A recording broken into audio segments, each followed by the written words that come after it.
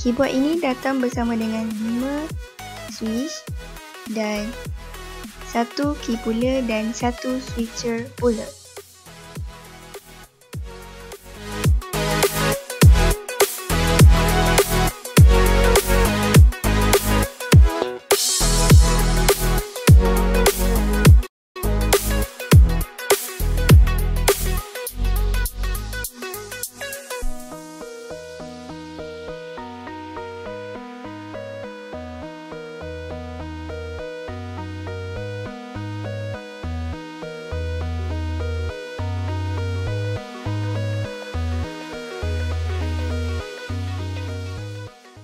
Okay, untuk USB ni dia adalah plug dan play.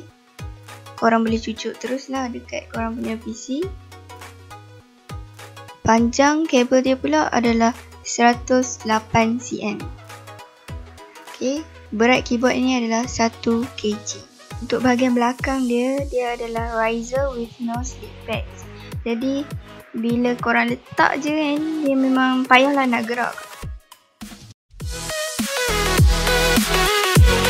Keyboard ini mempunyai 104 keycap termasuk number pad dan dia mempunyai 10 LED effect yang korang boleh tengok sekarang ni.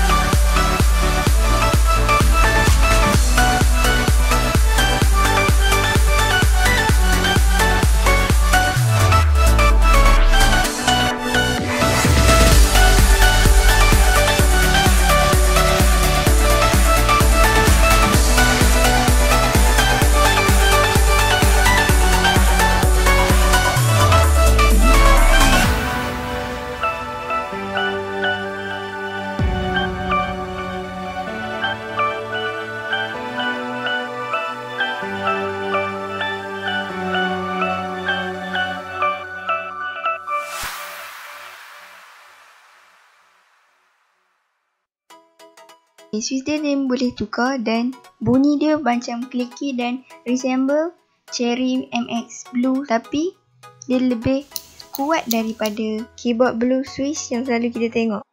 Okey, untuk keycap dia menggunakan ABS plastik, standard pajak keycap lah. Jadi jangan risau untuk para gaming sebab dia adalah double shot. Jadi dia memang susah untuk hilang dia punya huruf dekat atas keyboard tersebut.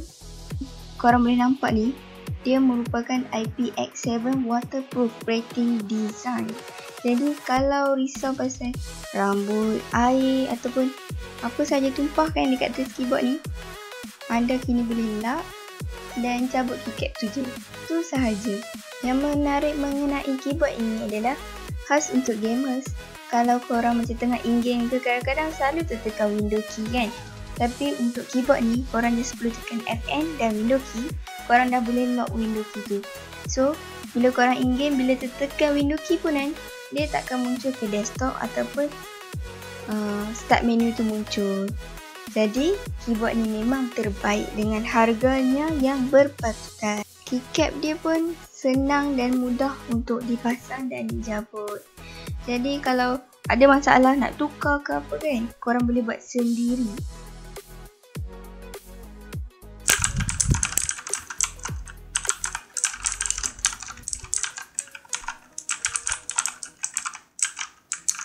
Untuk keyboard ni korang boleh tengok F1 sampai ke F12 korang boleh kawal secara FN dan pilihlah mana-mana button F1 sampai F12.